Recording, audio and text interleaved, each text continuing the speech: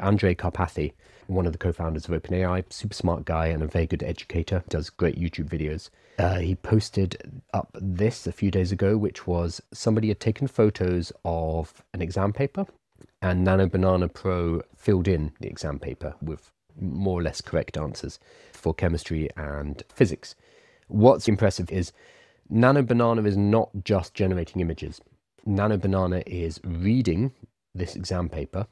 It is then putting that information, the visual information that is gleaned, into the reasoning model, Gemini 3, using that to answer the questions based on routing that back to the image model to generate a filled-in paper. The paper itself has workings out, simulated like what a student would write on the paper if they were working things out, and little doodles and sketches. It's so impressive because they combined their image model with their reasoning model. Previously, you would specify exactly what you wanted to the image models. Nano Banana Pro does all of that behind the scenes, which is impressive.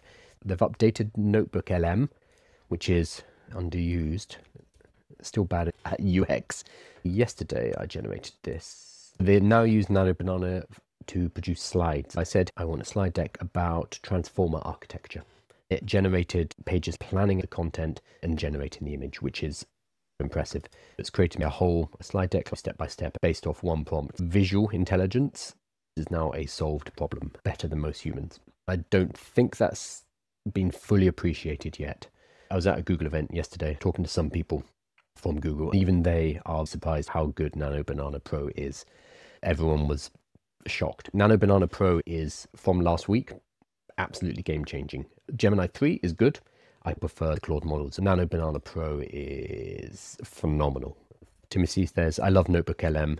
Mercury says, the podcasts are cool. NotebookLM, it is based on Gemini 3. It's based on Nano Banana Pro, but it's basically a tool where you can feed it sources, PDF files of books, websites, YouTube videos, because it's Google, it can read YouTube videos. It will pull all that information in, allow you to chat to that information, and it will all be sourced. But it also has something called Studio, which allows you to produce audio podcasts, a video, mind maps, a report, an executive briefing, flashcards, a quiz, infographics, and slide decks. Really cool if you're trying to learn something. Not enough people know about it, but it's one of their killer applications. I also created videos. This might be small, but we're all seeing it, right? The AI revolution is in full swing.